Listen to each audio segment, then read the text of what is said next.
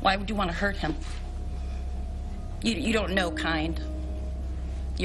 Dawn Johnson by face when you saw her? Yes, sir. And did you know Brittany Ryan? Reports of maybe firecrackers. Somebody had set off firecrackers or something like that at Pearl High School. Gather and understand what information was available and what else needed to happen. I didn't know what he was up to, so I pointed the shotgun at them. Number 15, T.J. Lane. In the small town of Chardon, Ohio, the tranquility of a high school morning was shattered by a senseless act of violence that would forever leave its mark on the community. The name that would echo through the halls of Chardon High School and sear itself into the collective memory of a nation was T.J. Lane. T.J. Lane, a troubled teenager with a brooding demeanor and an air of mystery, would become the protagonist of a grim tale that unfolded on February 27, 2012. With an unsettling calmness, he entered the school cafeteria armed with a .22 caliber pistol. In a matter of moments, shots rang out, chaos erupted, and the lives of innocent students were forever changed. Sick to my stomach and my hand was shaking. A lot of people had a similar reaction. So here's what happened to recap.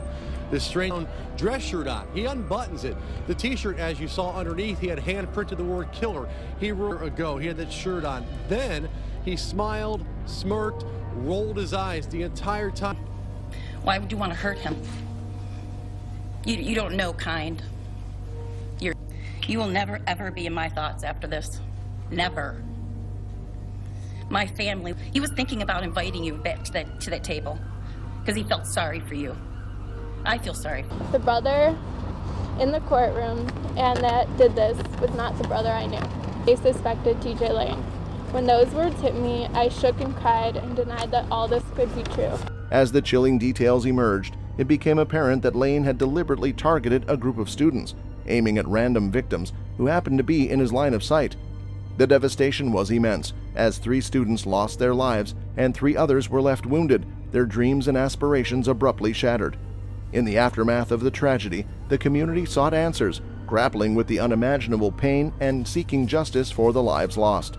The legal proceedings that followed would provide a glimmer of hope in a sea of despair. T.J. Lane faced charges of aggravated slaying, attempted slaying, and felonious attack, carrying the weight of the lives he had forever altered. The courtroom became a stage for the emotions of a grieving community as family members of the victims stared into the eyes of the young perpetrator, desperately searching for some semblance of remorse or understanding. The trial unfolded with gripping testimonies, graphic evidence, and a haunting sense of loss that hung heavy in the air. Then, the fateful moment arrived. The judge's gavel struck the wooden podium, and T.J. Lane's fate was sealed. The sentence that echoed through the courtroom was a resounding proclamation of justice: 3 consecutive life sentences without the possibility of parole. Prosecutors have said publicly that T.J. Lane chose his targets at random.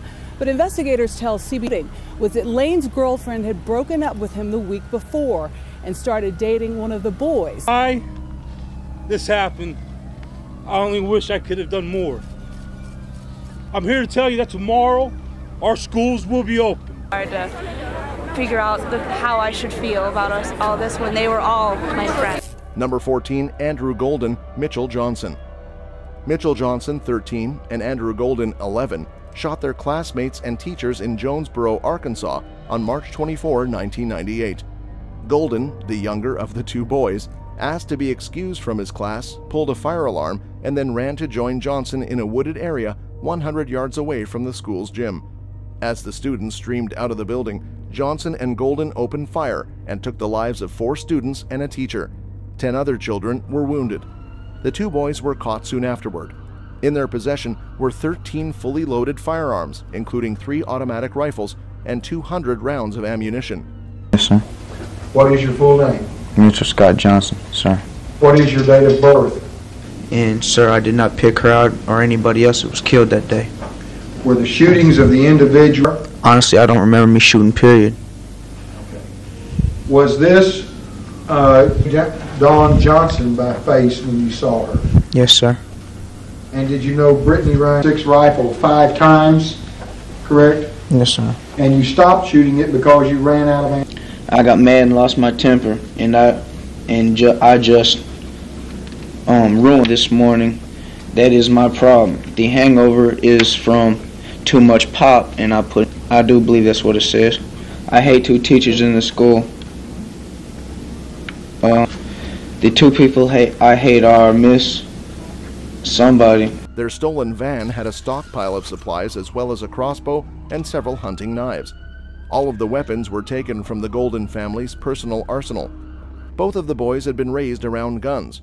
Andrew Golden belonged to a local gun club and sometimes competed in shooting contests.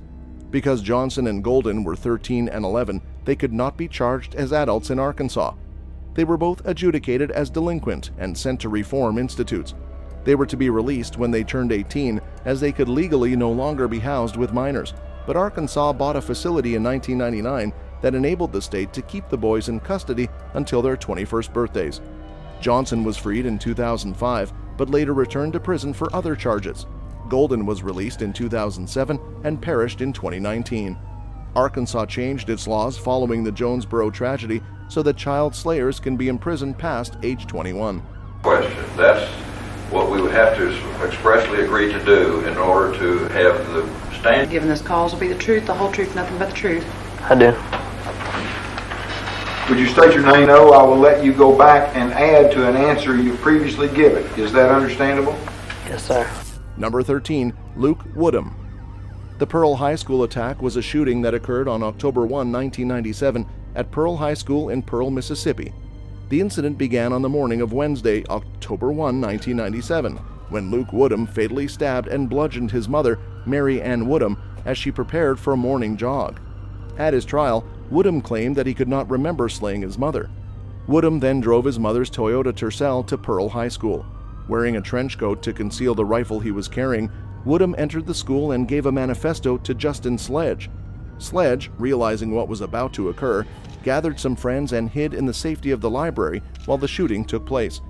Woodham then fatally shot Lydia K. Dew and Christina Menifee, his former girlfriend, then went on to wound 7 others. In one of the first highly publicized mass school shootings, there had been ones before, but what Luke Woodham did... Deadly school shooting in Connecticut. It's a tragedy all too familiar to the community of Pearl. When I got there, it's because the 2 young ladies that were killed were still there. Reports of maybe firecrackers. Somebody had set off firecrackers or something like that at Pearl High School. Remember about my initial assessment going in was the looks of... The sound would never get out of my mind.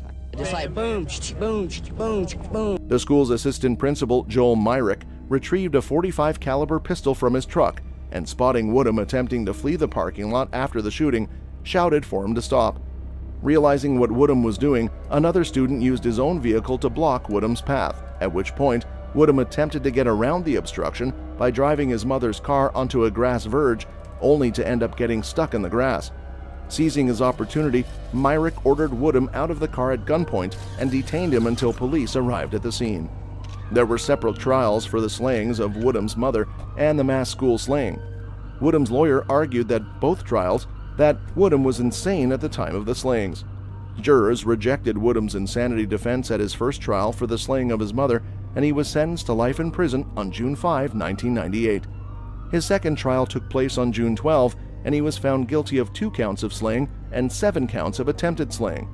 With the jurors once again rejecting the insanity defense, he was given 2 life sentences for the slayings and 7 20-year sentences for his attempted slaying convictions. He is currently serving 3 life terms, plus an additional 140 years in prison. He will be eligible for parole in 2046 when he is 65 years old. Christina Menifee, she's my ex-girlfriend. We broke up about a year ago. I really meant to do it in my mind, but yeah, I didn't want to because it wouldn't be right. Yeah. I mean, you know the difference. I mean, people were surprised because probably no one, because just the way I acted. And most people just hated me, just did. And people always picked on me. They always called me gay and stupid stuff like that. And I tried. Number 12, Eric Harris, Dylan Klebold. Eric Harris and Dylan Klebold, the infamous perpetrators of the Columbine High School bloodbath, left an indelible mark on the history of such tragedies. Both born in 1981, Harris and Klebold grew up in the quiet suburb of Littleton, Colorado. At first glance, they seemed like ordinary teenagers, but behind their facade of normalcy, a dark and violent plan was brewing. On April 20, 1999, Harris and Klebold implemented their meticulously planned attack on Columbine High School. Armed with an arsenal of firearms and explosives, they unleashed terror on their fellow students and faculty. Their rampage resulted in the tragic loss of 13 lives, including their own, and left countless others injured physically and emotionally. In the aftermath of the shooting, a complex picture of Harris and Klebold's lives emerged. Both had experienced struggles and difficulties. Harris had a history of anger issues and displayed sociopathic tendencies. He harbored a deep-seated hatred for society, fueled by feelings of superiority and a desire for revenge. And then we heard what we thought were rocks being thrown against the window. And then we heard a bunch of screaming. Secretary ran into my office and said that there had been gunshots. That's where I saw the gunman enter, and that's where the shots were being fired, and then the glass was... She ran into the library, screaming and yelling, saying there's 2 kids with guns out in the hall. I'm a teacher at Columbine High School. There is a student here with a gun, and the school is in a panic, and I... Got shot twice in the head and once in the foot. Klebold, on the other hand, grappled with depression and feelings of isolation. Together they formed a lethal partnership, sharing their resentments and planning an act of horrific violence. On the day of the slaughter, Harris and Klebold entered Columbine High School armed and ready to inflict maximum damage. They unleashed chaos and terror, targeting individuals seemingly at random. Their motive, although complex, was rooted in a desire for notoriety and to surpass previous acts of violence. They wanted to leave an enduring legacy that would be remembered long after their demise. As law enforcement responded to the scene, the shooting eventually turned inward and Harris and Klebold turned their guns on themselves. In the library, they took their own lives, ending their reign of terror but leaving behind a trail of devastation. I actually went with identifying information for Eric Harris and Dylan Klebold. You go to the noise, you go to the shooter, you neutralize them whatever way you have to, and it's over. I mean, I guess I knew I was okay then, you know, that I was actually gonna live at that point. Just shoot me. And he just put the gun in my face and started laughing, saying that it was all... With my good leg, my left leg, on the floor, weaving through tables and chairs, and ultimately... As we started moving, we had nobody telling us, okay, to the science room, if you're... A video production class, Eric was in some of our upper-level classes. They were good. Carry a shotgun on a sling and a 9mm carbine on a sling without being seen. Number 11, Nicholas Cruz. In the sunny state of Florida, nestled among palm trees and vibrant communities, there exists a terrifying tale that shook the nation to its core. At the heart of this story stands a name that has become synonymous with tragedy and horror: Nicholas Cruz. Nicholas Cruz, an enigmatic figure with a troubled past, would etch his name into the annals of infamy on February 14, 2018. With a mind burdened by darkness, he set foot inside Marjorie Stoneman Douglas High School, armed with an AR-15 and a heart filled with malice. Consulting with counsel when needed, and that you are not having any difficulty understanding you are now on medication. Is that correct? Are you taking your medication as prescribed by your medical? That's based upon his answers to my questions as well as the court's own observations. Imposes a mandatory life sentence without the possibility of parole for the murder in the first degree of Joaquin Oliver. The court imposed the degree of Peter Wang. The court imposes a mandatory life sentence with a 20-year minimum mandatory prison sentence under Florida's 1020 life statute. What followed would forever scar the lives of countless students, teachers, and a grieving community.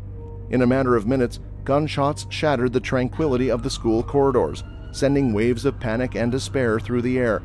Innocent lives were cut short, dreams were shattered, and the wounds inflicted on the survivors would run deep. As the news spread like wildfire, the nation stood in collective disbelief, grappling with the magnitude of the tragedy. Nicholas Cruz, a solitary figure haunted by his own demons, was apprehended shortly after the bloodbath. As the legal proceedings unfolded, the courtroom became a theater of emotions, with tearful testimonies and a quest for justice serving as the backdrop.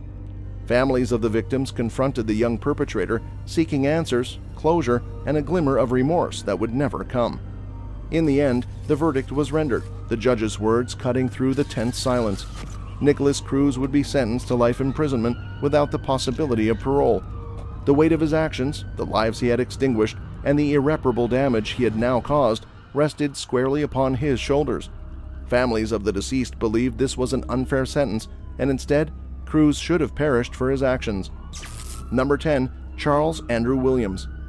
On Monday, March 5, 2001, at 9:20 a.m., 15-year-old Charles Andrew Williams began firing a .22 caliber revolver in a boys' bathroom at Santana High School, slaying 2 students. He then left the bathroom firing the revolver indiscriminately at other students. According to one witness, Williams repeatedly walked out of the bathroom, fired shots, then went back into the bathroom.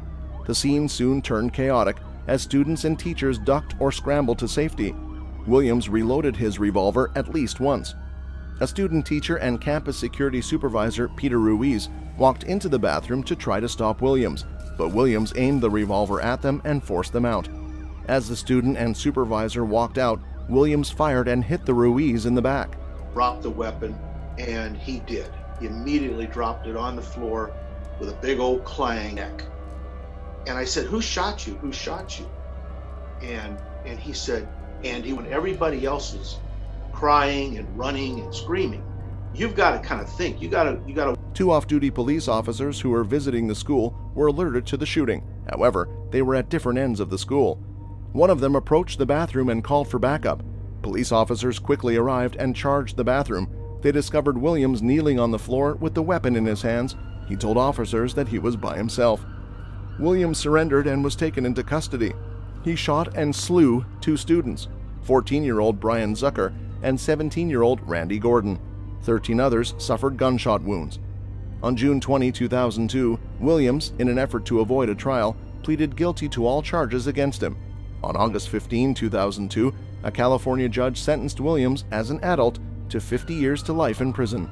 Are adamantly opposed to Williams's request for release. We also reached out to the governor's office. They say on this campus back in 2001 changed so many lives, and victims tell me even though that request... Number 9. Jeff Weiss. The Red Lake High School carnage was a school attack that took place on Monday, March 21, 2005, in which Jeffrey Weiss, a student at Red Lake High School in Red Lake, an unincorporated section of Beltrami County, Minnesota, took the lives of 7 people, including a teacher and a security guard. In September 2003, Weiss enrolled at Red Lake Senior High School in Red Lake. Teachers and fellow students remembered him as withdrawn, and he reportedly had a history of troublesome behavior. At times, he was referred to be homeschooled. His grandmother said he had not been in school for 5 weeks before the shooting. Weiss was teased by fellow students because of his physical appearance. He was 6 feet tall and 250 pounds. He dressed in all-black clothing with a full-length coat. He usually did not respond to their taunts, but it seems the pressure was slowly building up. Weiss first took the life of his grandfather, a police officer, and his grandfather's partner at home before going to school to commit the carnage. 7 others were wounded. When police cornered Weiss inside the school, he shot himself. Yeah, they got along good. He was a good role model for all the kids on the reservation, not just ours, yeah. We're gonna ask why. And to me, that's gonna be the hardest. You know, it's just a very tragic thing that happened, and he never showed us the violent side of him. That's why it's so hard for us to understand this. Doctor there told us that that was a fad. He's seeing a lot of that. Depression, Prozac. And he was taking this all the way until... Another student believed to be involved in planning the event was arrested 1 week after the shootings. He was charged with conspiracy to commit slaying based on several email messages he exchanged with Jeff Weiss, which involved plans for the Red Lake High School attack. The conspiracy charge was eventually dropped, though he pled guilty to transmitting threatening messages through the internet. This student was Louis Jourdain, son of Floyd Jourdain Jr., tribal chairman of the Red Lake Band of Chippewa Native Americans. Number 8. Michael Carneal. Michael Carneal, a name that became synonymous with tragic school attacks, was born on May 10, 1983, in Paducah, Kentucky. His early life appeared ordinary, but hidden beneath the surface were signs of deep-seated turmoil that would eventually lead to a devastating act of violence. Carneal's struggles with mental health began to emerge during his adolescence. He showed signs of depression and isolation, often feeling disconnected from his peers. It's been 25 years since the shooting at Heath High School. The victims and their families waiting for... was worth it. I mean, it was hard and, left us really wondering knowing this day was going to come. And now that it's here, it's really hard to... Friends are not my friends or anybody, makes me feel terrible that I did that to anybody at all. I'm sorry for what I did. I know it's not going to change anything. It's not going to make anything better. I have to think that after 25 years, he is a different person than he was that day. As he entered Heath High School, his feelings of alienation intensified, and he harbored resentment towards those around him. On December 1, 1997, at the age of 14, Carneal carried out a shocking and unprovoked attack that forever altered the lives of his schoolmates and community.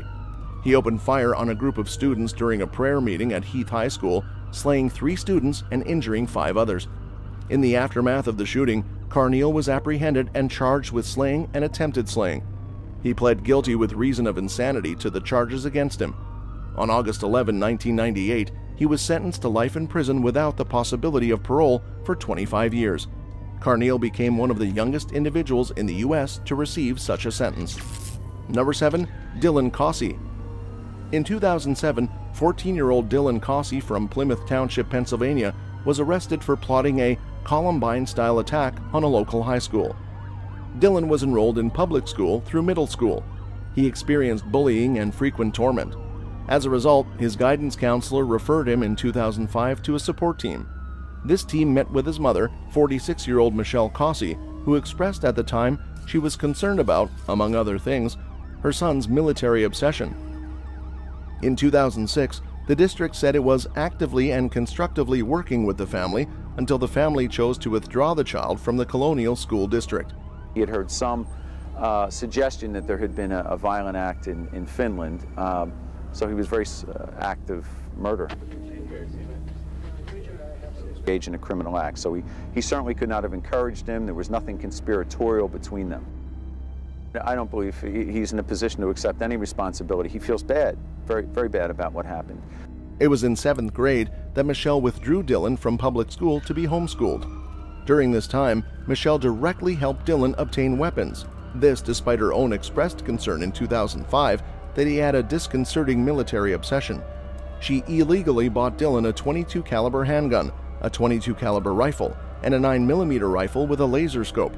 Inspired by the bullying he experienced in public school, Dylan developed a plan to attack a public high school, Plymouth Whitemarsh High School. On his MySpace page, Dylan listed the Columbine school slaying as an interest and paid tribute to that shooting's masterminds, Eric Harris and Dylan Klebold. His slaughter plans were prevented when he attempted to recruit another boy. The attempted recruit tipped off the police.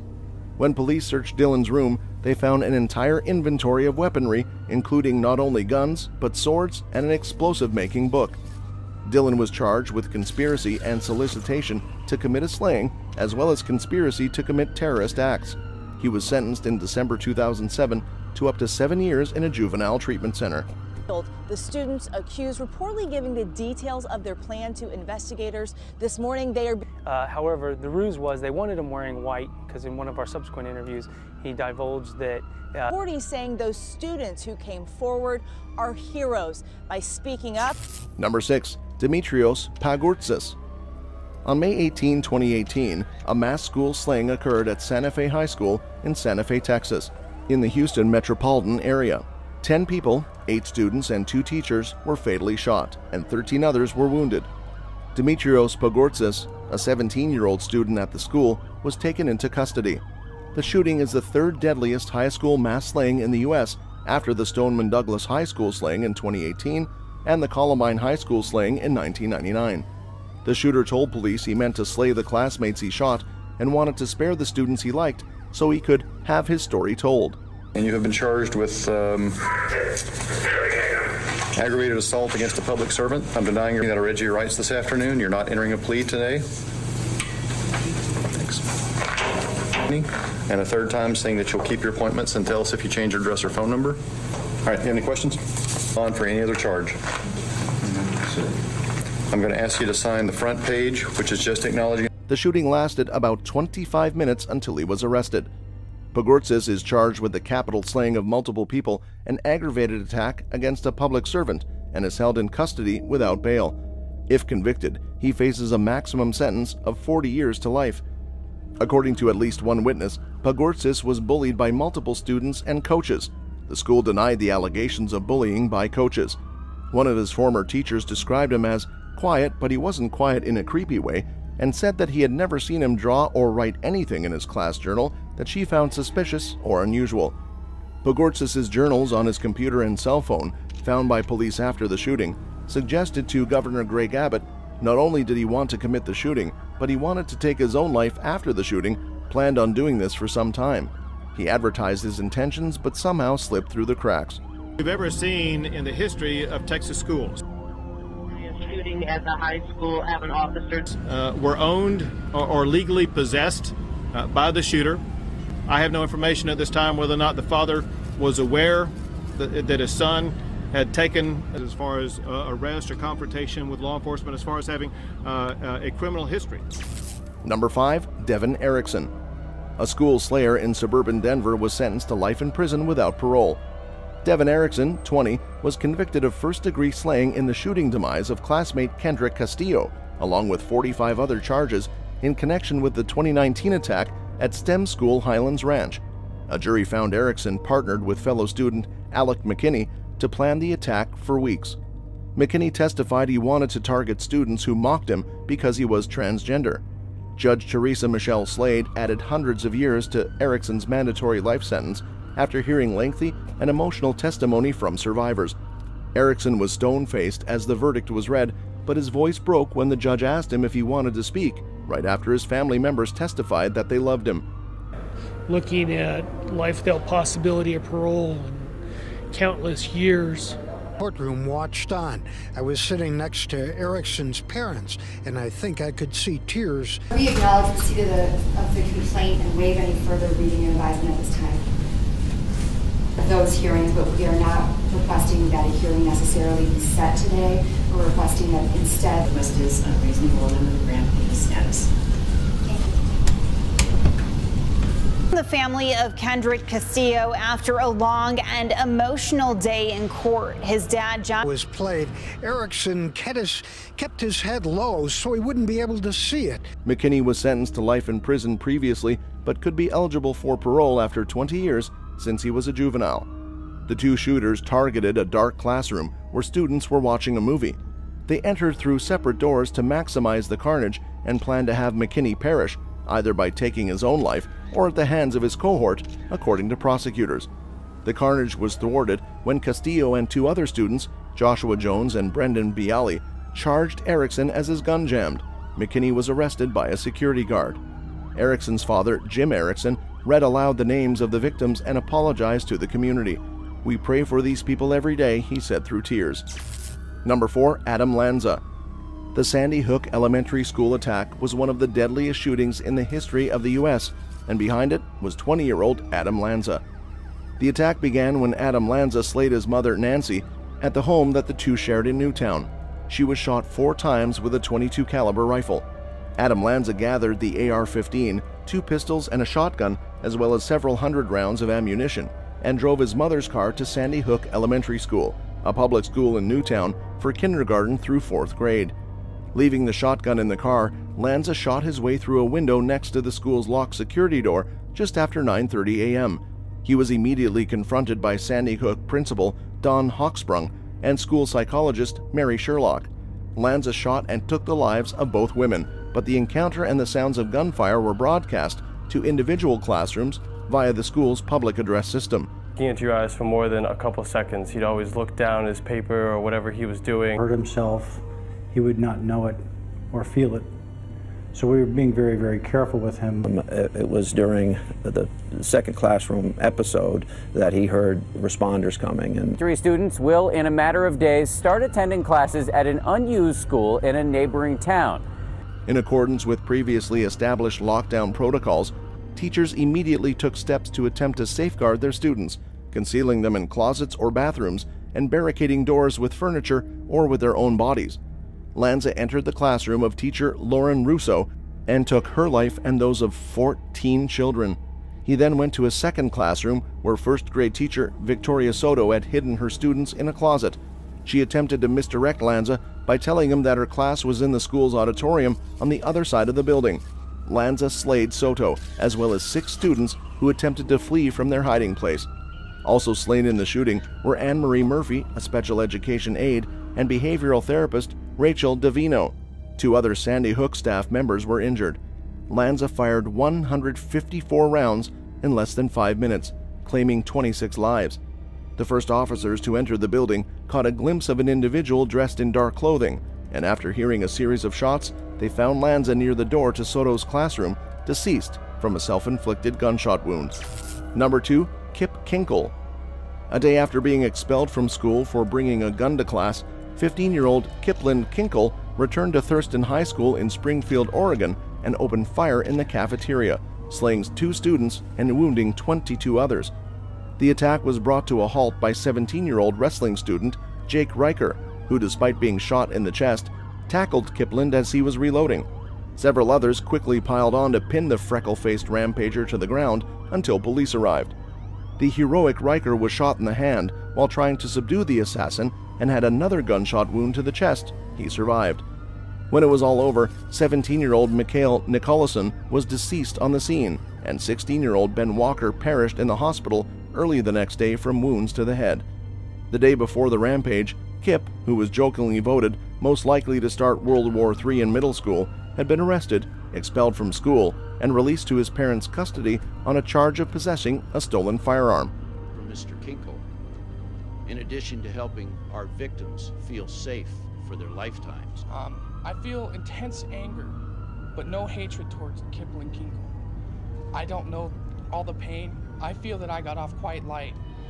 I don't have the emotional... My mind that this sentence did not end this case today, that it has in fact preserved it for at least a couple, Mr. Kinkle, but also for this community and those victims. We needed closure, and I don't think this sentence is... Following the rampage, investigators found the parents deceased in separate rooms of their suburban home. The parents, William P. Kinkle, 59, and Faith M. Kinkle, 57, were both teachers. The father was retired from teaching Spanish at Thurston High. The mother taught Spanish at a nearby high school. Investigators think Kip might have slain them separately the day before the rampage. Explosive squad officials were called in after police searched the Kinkle home, found 5 sophisticated explosives, 15 other inactive explosive devices, detailed explosive making instructions, and various chemicals that could be used to make explosives. When the demolition experts were removing some of the explosives, one of the handmade devices was accidentally detonated. A 5th explosive was found by investigators when they tried to remove his mother's body. Authorities also found 2 howitzer shell casings and a hand grenade. In retrospect, Kip was nothing other than a budding psychopath. He always said that it would be fun to slay someone and do stuff like that, said a student. Yesterday, he told a couple of people he was probably going to do something stupid today and get back at the people who had expelled him. Kinkle allegedly gave a talk in speech class about how to build an explosive and bragged about torturing animals. According to Nissa Lund, 14, Kip told her he once stuffed lit firecrackers in a cat's mouth. Rachel Dawson, Kip's former girlfriend in middle school, said he boasted about shooting little cats. Clearly a serial slayer in the making, Kip also talked about blowing up a cow. In November 1999, he was sentenced to more than 111 years in prison without a chance of parole. Camera moving and just kind of swivel with us. Why don't you walk me through this line of...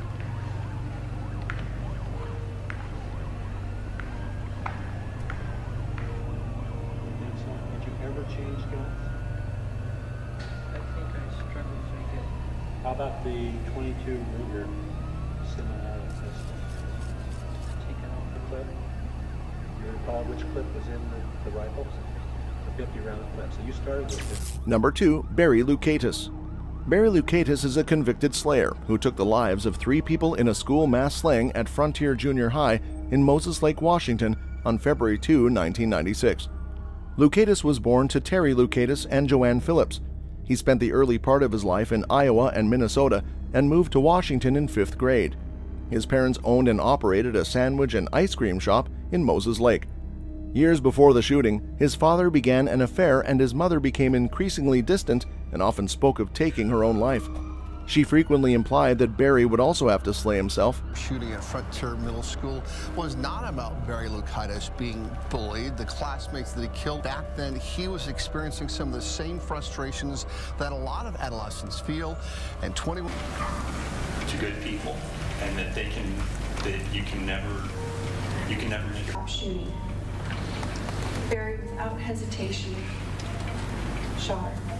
Have to come back to this courthouse and look at him and worry about the sentence. And so this afternoon, he actually signed up. In January of 1996, she informed Barry the date of the double slaying would be Valentine's Day. However, it is widely believed, and he himself claimed, that relentless bullying at the school impelled him to this bloody rampage. On the 2nd of February 1996, Barry Lukaitis, 14, dressed as a Wild West-style gunslinger and used a duster coat to conceal a hunting rifle and 2 handguns. He was carrying almost 80 rounds of ammunition. Rather than taking the bus, he walked the distance between his house and the middle school. Lukaitis opened fire on his algebra teacher as soon as she opened the door and hit her with 1 round in the chest. She perished immediately, still holding an eraser in her hand. He then fired at students, slaying 2, one of them a bully to him. He also shot a girl in the arm. Lukaitis took hostages for a short amount of time, but released the wounded.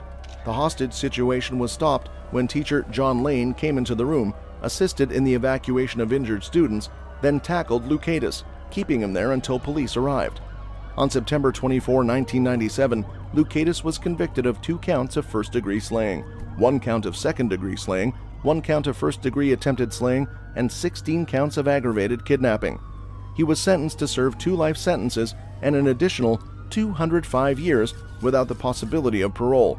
He is currently imprisoned at the Clallam Bay Correction Center in Washington State. The Washington State Court of Appeals denied Lukaitis' request for a new trial in 1999. Like you said, nothing more sensitive than this. They went through a trial. Now it's back. I mean, the trial concluded about another trial. This is strictly a sentencing issue and getting Mr. Lukaitis back before the sentencing court. I mean, the trial concluded in September of 1997, and here we are in 2015, and now we're... Number 1, Evan Ramsey. Evan Ramsey is a convicted serial slayer who took the lives of 2 and wounded 2 in a mass school slaying at Bethel Regional High School in Bethel, Alaska on February 19, 1997. Ramsey was a 16-year-old sophomore at the time. When Evan Ramsey was 5 years old, his father was imprisoned after a police standoff and his mother became an alcoholic. Evan and his family shortly after were forced to relocate around the Anchorage area after their house was set on fire. When Evan was 7, the Anchorage Department of Youth and Family Services removed Evan and his 2 brothers from his mother's custody and placed them in foster care. But the 2 friends who he says egged him on were also charged with murder. While both denied the custody of his parents, the other was convicted of second-degree murder and is currently serving time in a juvenile center. Before you committed the crime? I had a girlfriend at the time, and she said, "Goodbye, no more you." Hey, just ignore it. So you can only ignore something for so long. How did the idea to go into school with a gun begin? It began by, so I guess they said, well, okay, well, if you're going to do this, then why don't you... Evan was soon separated from his older brother John and lived in 11 foster homes between 1988 and 1991. Ramsey and his younger brother were allegedly maltreated by several foster parents. Evan's younger brother William claimed that their foster brothers would pay other children to beat Evan as a sick game. Evan was adopted with his brother at age 10 and settled in Bethel, Alaska with their foster mother. Evan Ramsey has suffered from depression since early childhood and had attempted to take his own life when he was 10 years old. On the 19th of February, Ramsey entered the school lobby brandishing a shotgun and slew 15-year-old student Josh Palacios. He then shot the principal and wounded 2 more shortly after. He then put the shotgun barrel under his chin, but couldn't bring himself to pull the trigger. When police arrived on the scene, he surrendered. We spoke some more. She actually asked me to give her the shotgun. And James and Matthew and one of my friends, I didn't know what to do with the shotgun. The police rushed me and I was taken into custody. Ramsey was reportedly picked on frequently at school. According to friends, Ramsey wasn't very smart and was often called names such as retard, spaz, or brain dead. Additionally, Evan wasn't the first in his family to bring a gun into a public place. In 1986, Evan's father, Don, was nicknamed Rambo of Alaska after an incident in which a newspaper refused to publish his letter. He went to the newspaper's office armed with a rifle and a .44 Magnum revolver and over 200 rounds of ammunition. After a short standoff, Don Ramsey surrendered and was imprisoned. 2 weeks after his father was paroled, Evan perpetrated the school mass slaying. Reports say over 20 people knew of Ramsey's plan to shoot up the school, and 2 actually helped Ramsey, one by teaching him how to use a shotgun, and the other telling him of the infamy that would come. I got tired of being picked on, and I decided that, man, I gotta, yes, some people hid behind stuff. I found out after reading, I pointed the gun, I pointed and shot at him, and